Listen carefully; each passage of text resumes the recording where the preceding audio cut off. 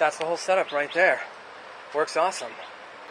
Okay, I went ahead and increased the water flow a little bit by using a slightly larger, in this case a nail slightly larger than a push pin. Yeah, that air is super cool. This thing's working great. Hey there, this is just a quick video to show you how I took a 20-inch box fan, turned it into an Evap cooling 20-inch box fan. It's a real easy build. I'll show you how to do it. That's everything you need right there. The fan, an Evap cooling pad, the screen, a bucket, a water pump, and about 10 feet of the clear aquarium tubing. I'm using 3/8 inch tubing, but you can use a 1/4 or 3/8 inch, whatever you want. Okay, so the first thing I'm going to do is cut a piece of screen just about the same size as the dimensions of the fan. That's a 20-inch box fan, but it's actually about 21 inches by 21 inches.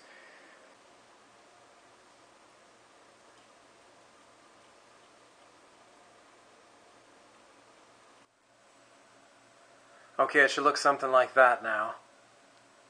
That'll act as a barrier between the back grill of the fan and the cooling pad, just as an extra precaution to make sure no water gets in there.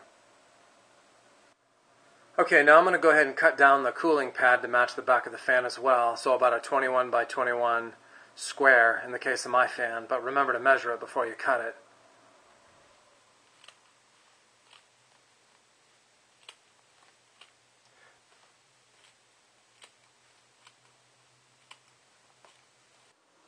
Okay, now I'm going to go ahead and affix the pad and the screen to the fan.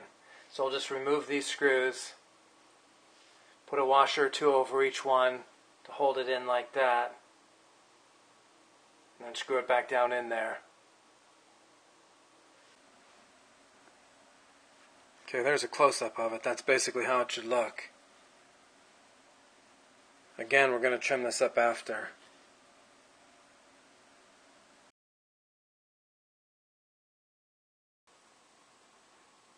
Okay, now just take a pair of scissors and cut the pad and the screen down following the edge of the fan all the way around.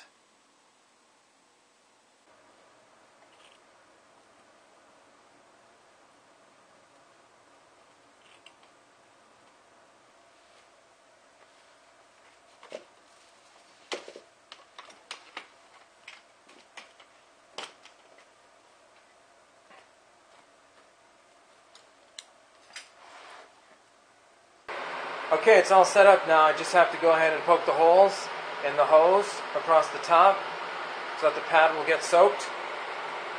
Add the water, fire it up.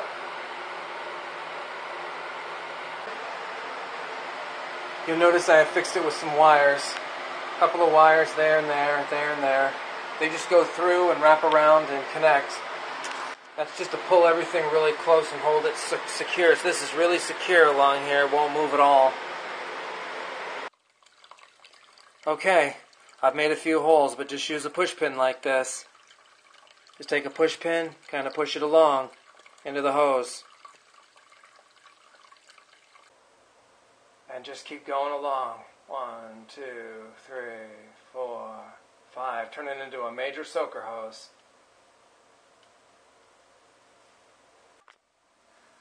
Just make sure you punch enough holes in the tubing so it'll saturate the pad. Don't worry about punching too many. I probably punched 500 up there with the little push pin. If you use a larger diameter nail or something, of course, less holes. Pad's completely wet. It's just a little damp at the bottom, so I think I got it just the way I want it. And don't forget to clamp off the hose like that at the end. These pads are so porous, by the way, that putting one flat on the back of the fan like that with screen barely changes the airflow at all. It makes the motor work a tiny bit harder, but nowhere near like a problem issue. And again, totally safe. No water's getting in the fan if you use a layer of screen or two. I got it up on the bricks just to show you that it does drip a little bit at the bottom. Not too much, but the water will make it all the way to the bottom and drip off. If you put it in your window, just make sure the back end's hanging outside your windowsill. And if you put it in the doorway of your home, just make sure the back end's hanging and hitting like the front porch or sidewalk in front of your house or something.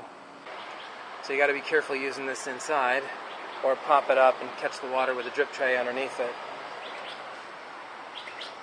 But that's the whole setup right there. Works awesome. Just one other thing, of course you can solar power this.